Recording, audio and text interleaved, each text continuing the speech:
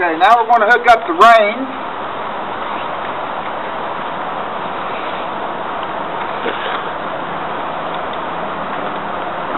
I'm going to try to keep them out of the mud the best you can.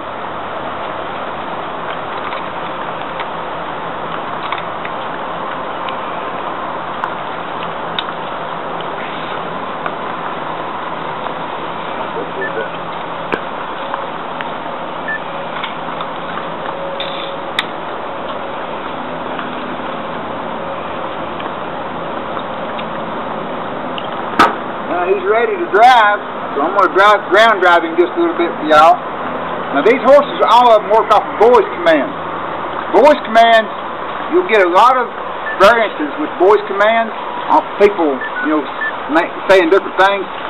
Voice commands is your primary control. Your secondary control is your reins. The reason for that is that somebody comes up and unhooks your reins, or one of your reins break or something, something happens where you lose your reins out of your hands, which that should never happen. But if it does, you still got control of your horse by your voice. So that's the #1 safety feature. A lot of drivers won't do that, and that's pretty bad, especially if you got a good voice command broke horse and you don't use them and you start using the reins. You got to recondition that horse. A driver that don't use voice commands can run a really good carriage horse, so that's really important. And here at Sugar Creek Carriages, we're the safety company in Nashville, and that right there is part of the reason why. Because we rely on our voice commands as #1 primary control, and the reins is secondary. So I'll show you how it actually works here. Walk on. Now if y'all notice, I'm not using these reins. Whoa. See how lax the reins are? Back, back, back, back, back. Whoa.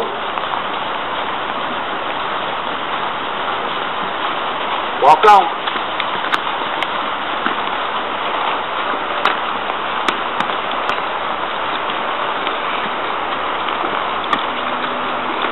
Trump matches. Easy walk. Whoa. Now I just demonstrated a A+ rated carriage driving horse. He's right on every command. I trained this horse. He's right on every one of his commands. That's why you don't have to use the reins. As long as you keep on top of that, you got a good, safe horse. When you quit using voice commands, that's when you're looking for an accident. Now, that's my safety record. 11 years in Nashville, and I've not had an accident. Walk on.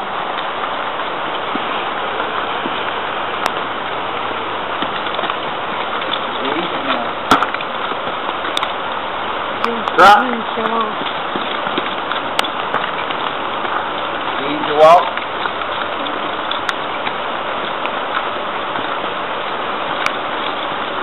Whoa.